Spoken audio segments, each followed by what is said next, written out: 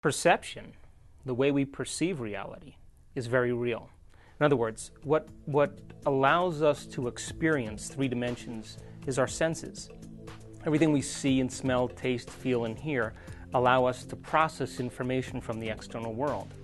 So because we're vibrating at the same frequency as everything else that's solid in our world, everything appears to be solid, and our senses then allow us to gain information from the environment.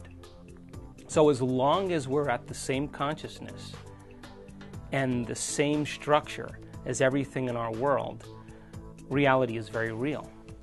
If we have a shift in mind or a shift in consciousness, and we're able to transcend a present paradigm, then things that we once thought were static or conventional begin to shift in some way. So our thoughts, if we take a thought and we string a thought